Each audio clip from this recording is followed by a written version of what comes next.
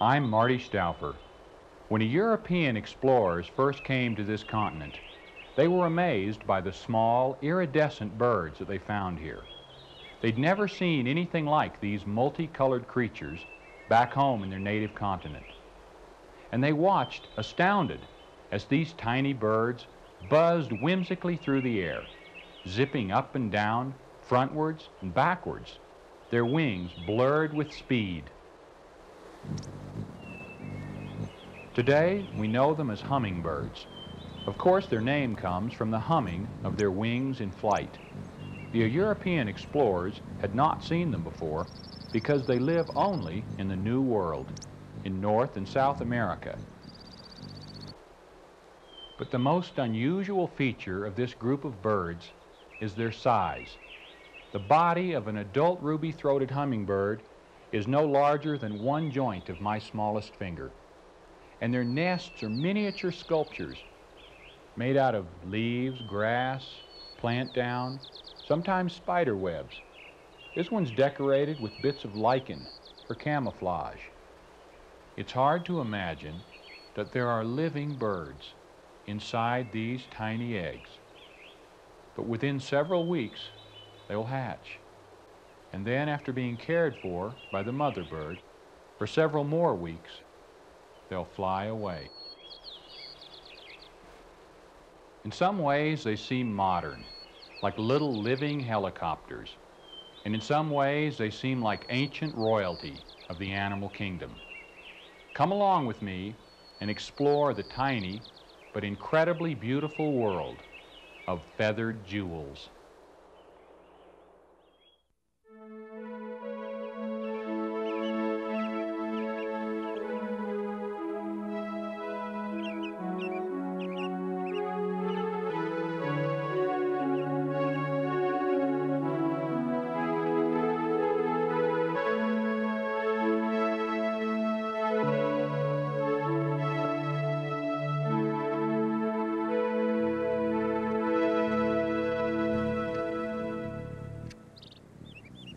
These tiny creatures comprise the second largest family of birds in the New World, with over 300 species. Of these, only 15 regularly breed and nest within the borders of the United States. Ironically, their vocal talents do not match their dazzling appearance. Most do not sing. They don't walk either. These birds live in the air.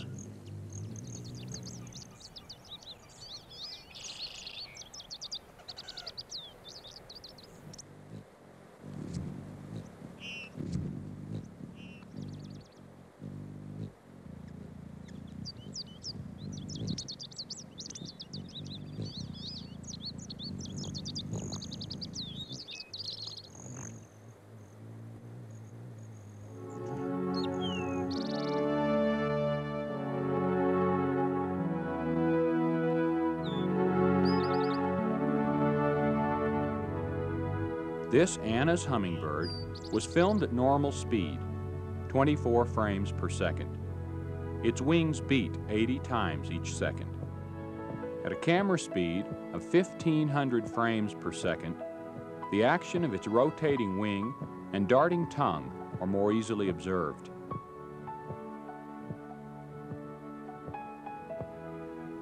The bird's tongue is tubular, then forked and fringed at the tip for gathering nectar from deep inside the blossom.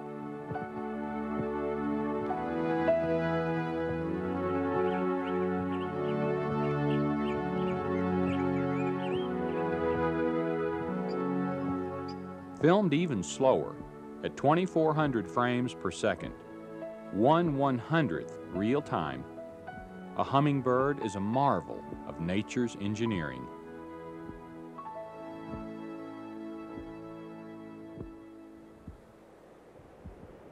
Most people know only one species, the ruby-throated hummingbird. It has the largest range and is the only one to breed east of the Mississippi. The male is the namesake, with his black throat that flashes red in the sun. Comparatively drab in color, the female has a white throat. In the West, the most common is the black-chinned hummingbird, which breeds all the way to the Pacific coast. A familiar mountain species and the most northerly breeder is the rufous. The female black-chin resembles the female ruby-throat in her drabness.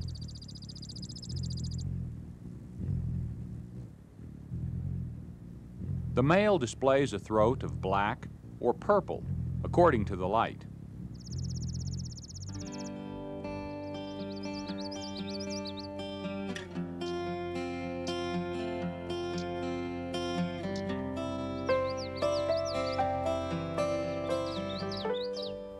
Champion migrants of the family, the rufous make a round trip of 4,000 miles each year from their breeding grounds in Alaska to their wintering range in Mexico. The female rufous fits perfectly to her chosen flower, a California fuchsia.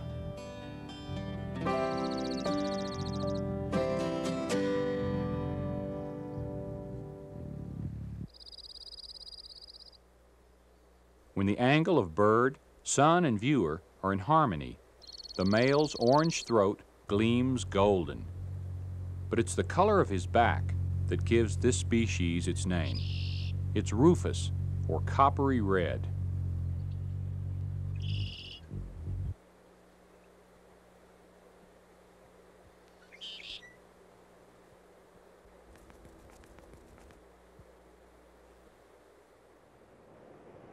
The Rockies and the Great Basin Mountains are the breeding range for the broad-tailed hummingbird, while the calliope summers in mountain meadows in the United States and in Canada. The male broadtail wears a rosy collar like the ruby throat. Both sexes are metallic green on their backs and sides. The female is the common nester in the Rockies. The calliope, here feeding on paintbrush flowers, is the smallest hummingbird and the smallest bird in the United States, 2 to 3 inches in length and 1/10 of an ounce in weight. But like the others in her family, she requires enormous amounts of energy. This footage is rare because these busy birds seldom rest. The only hummingbird to live year-round in America is the Anna's, which ranges west of the Sierras. The Costa's hummingbird breeds in the deserts to the south and in Mexico.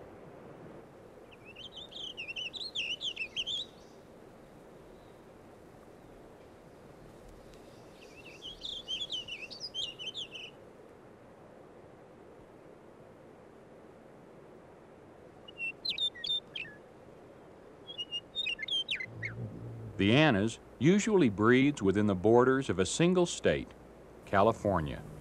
There, the female is the earliest of all birds to nest. The male has a distinctive red throat. As if to reconfirm their elevated status in the animal kingdom, the Annas, like the Costas, was named after 19th century royalty. The male Costas even wears a royal color, displayed in the purple streamers on his neck and his purple throat and crown. With the breeding range that barely reaches above the Mexican border are 4 rare visitors to this country: the Lucifer, the Rivalese, the broad-billed, and the blue-throated hummingbirds.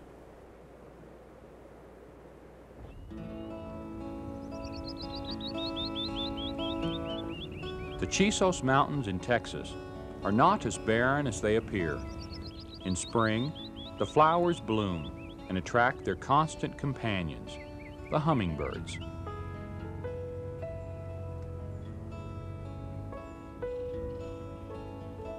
A female Lucifer feeds on pentstemon flowers.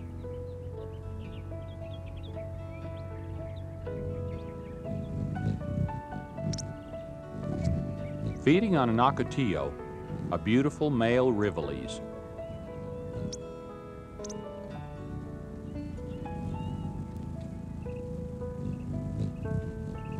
And on the same flower, the male broadbill, with his emerald green underparts and wide red bill with a black tip.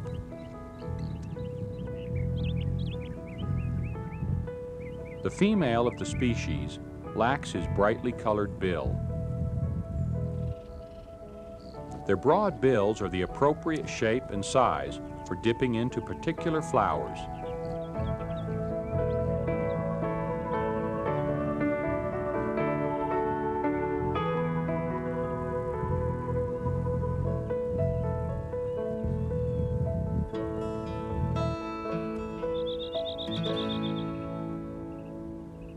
These isolated desert mountains are breeding grounds for the blue throat, our largest hummingbird, about 4 to 5 inches in length.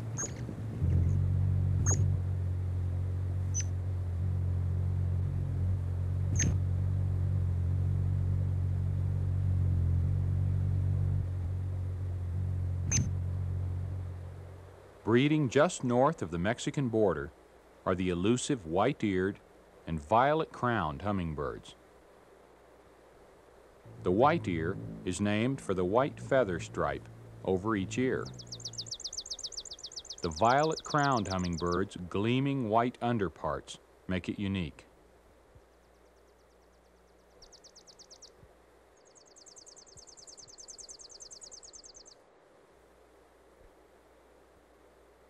Rarest of all North American hummingbirds, the buff-bellied, breeds only in the lower Rio Grande Valley. Essentially, it's a Mexican species that has moved north. Another rare aspect of this bird is the similarity of male and female.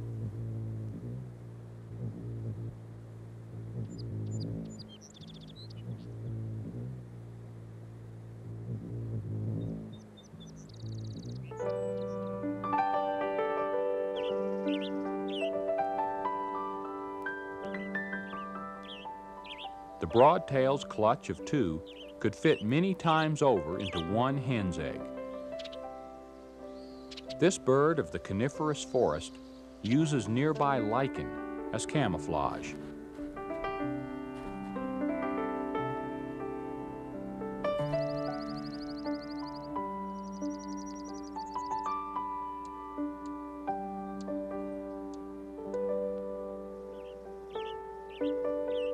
The nest of a hummingbird is among nature's most delicate structures.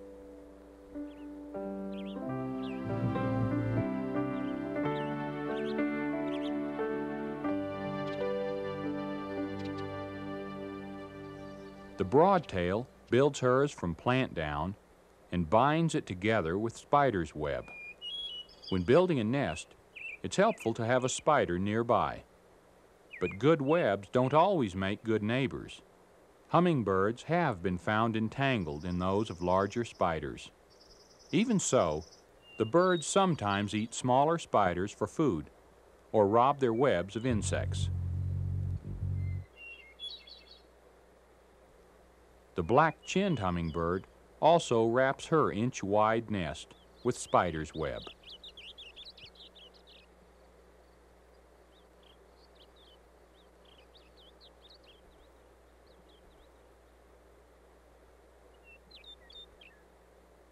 This broadbill's hanging nest is another variation.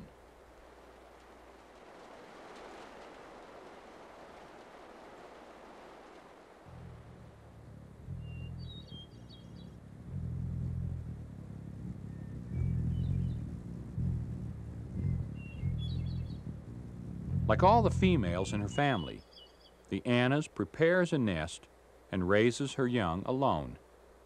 The male has long since vanished, his family duties completed with the fertilization of her eggs. The clutch is almost always two.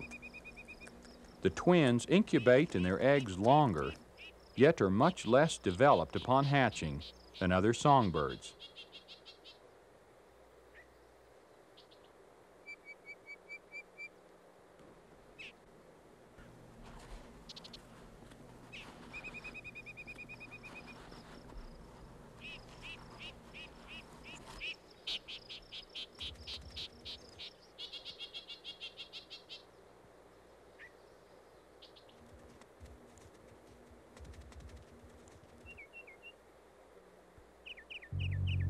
Every day, the mother must collect at least her own weight in food.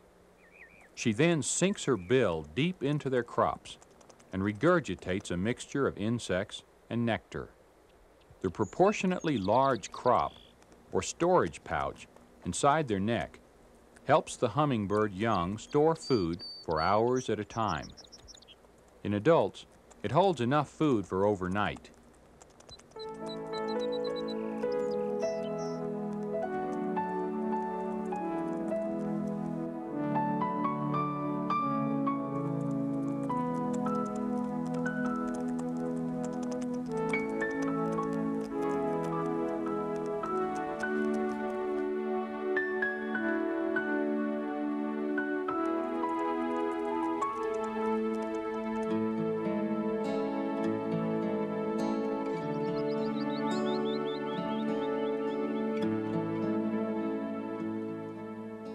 The Chiricahua Mountains of southern Arizona.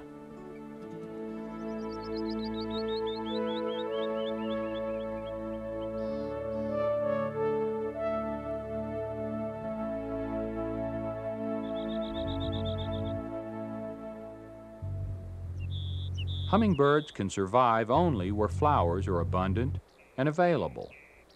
Amazingly, the desert provides. So agile is the Riveles, or magnificent hummingbird, at a claret cup flower that it completely avoids the painful sting of cactus spines. Hummingbird flowers have evolved for form and color. Red, the birds have learned, can be associated with a reliable source of nectar.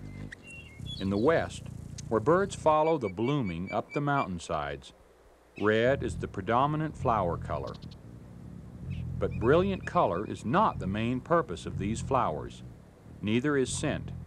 The blossoms cannot waste perfume to attract bees or insects that take nectar without paying for it by cross-pollinating.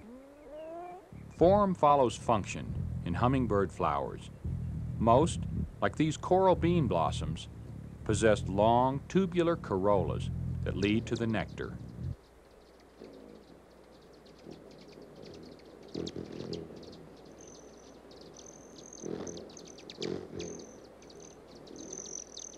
As the bird feeds, it picks up pollen on its bill and its feathers.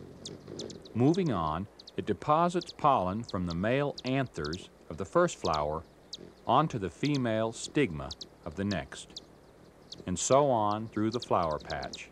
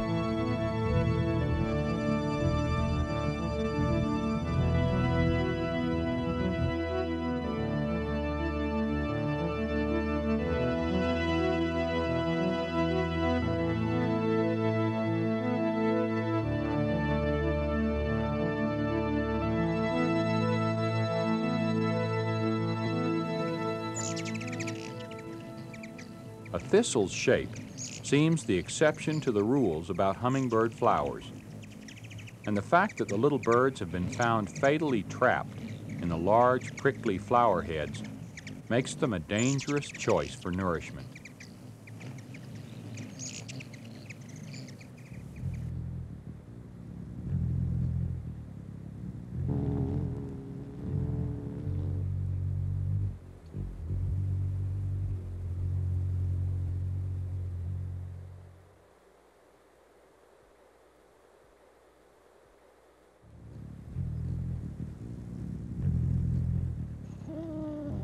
Flowers without long corollas, like lilies, have extra long reproductive parts. This way the pollen is certain to be picked up and passed on to the next lily.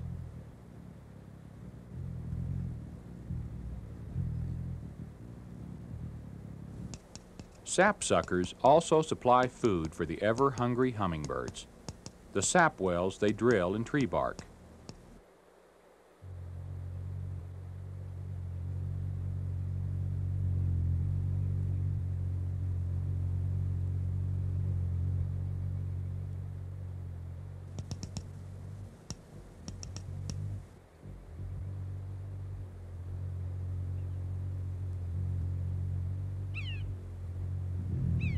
I've seen a hummingbird visiting and drinking from a certain sap well more times in one day than the sapsucker which drilled it.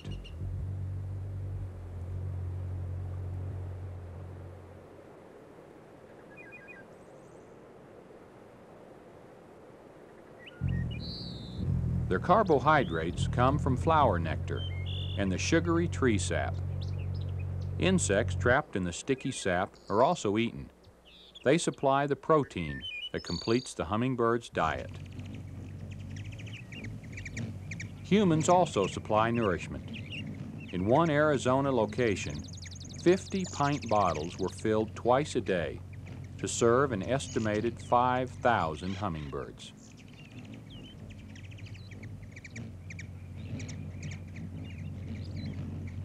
Among them, some hungry songbirds, the acorn woodpecker and the Scots oriole. A blue-throated hummingbird also fed daily. Perhaps these wild creatures accept our presence easily because they've suffered little from man. Except for a brief period in the 19th century when the tiny birds were fashionable adornments on ladies' hats, humans and hummingbirds have lived harmoniously.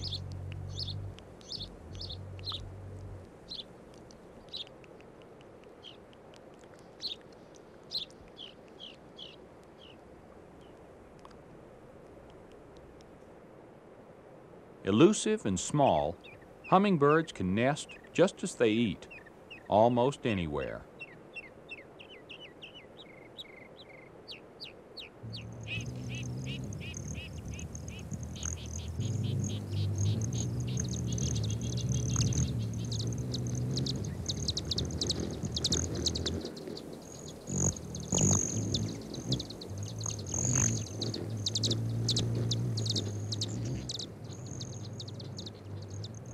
Constantly moving, the birds take in at least half their weight in food daily. A human expending the same amount of energy would require 150,000 calories a day. Ancient, far-ranging, and successful, hummingbirds have survived because they created their own niche. The only real threat to their future is the rapid destruction of tropical forests where they winter. If we protect their winter range in South America and provide for their summer needs here in North America, these living treasures will continue to bring us beauty, delight, and fascination.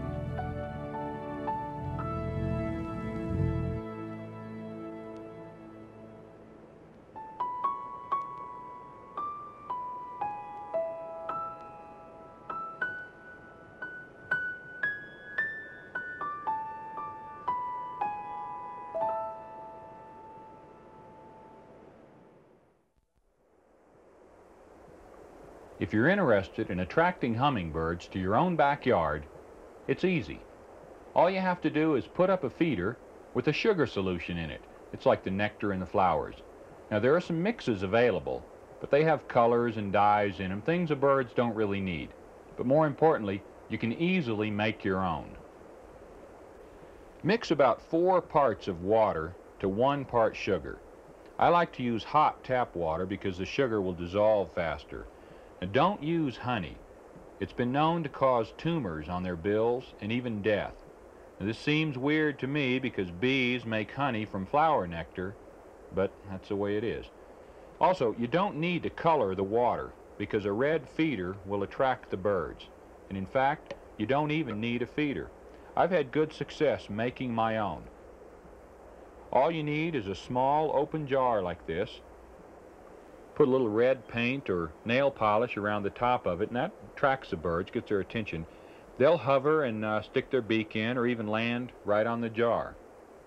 You should remember, though, to take your feeders down by about Labor Day. That way you won't delay the annual southward migration of these beautiful little feathered jewels. I'm Marty Stouffer. Until next time, enjoy our wild America.